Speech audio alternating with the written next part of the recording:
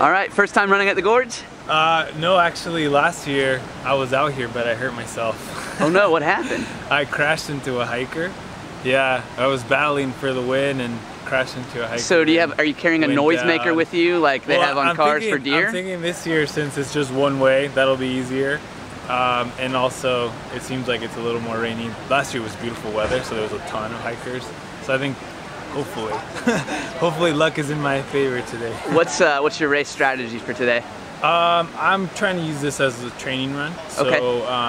Take it out pretty conservative and just fuel and all that good stuff. And then I'd like to go for the win still if I can. So, you know, towards the later stages in the race, make a push for it. So you've got Dominic Grossman. Yeah.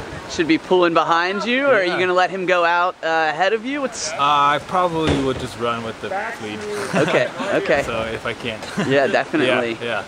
What's your favorite part of the course that you got to see last year? Yeah, the climbing. I mean, the first waterfall, I'm bad with the names, but that first waterfall is just gorgeous. So we'll hit that towards the end this year. So do you ever find yourself wanting to stop and just kind of gaze into it? Yeah, when that part where you go like under the rock, that's just amazing. So I need to come out here just to do a training run sometime. What are you using for fuel today?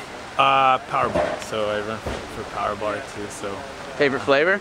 The acai, that's how you pronounce it? Sounds good. Yeah, that's my favorite. You can't pronounce it, it's probably good for you. It's really good, yeah. What kind of shoes are you rocking today? The Nike Zoom Kiger. So I run for Nike and I love these shoes.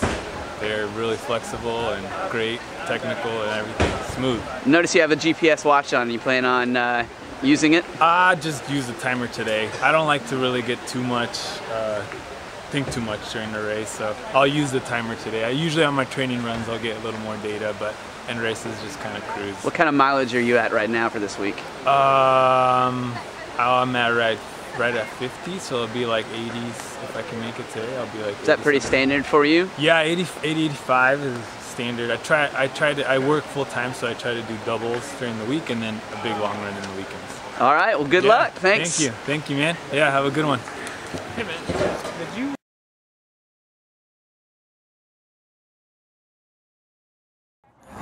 All right, so tell me how your race went today, Mario. It went good according to plan. I was trying to just keep it controlled because I have a race in 2 weeks, like Lake Sonoma 50. So the goal was to use today as like a training run, but I ended up having to push a little bit harder than I was hoping to. It was tough conditions out there. It was really sloppy, lots of mud, lots of technical. So it was tough. It was good though, good training. A little bit different than your training grounds? Yeah, this is a lot more technical than what I'm used to in Bend. So it's good practice.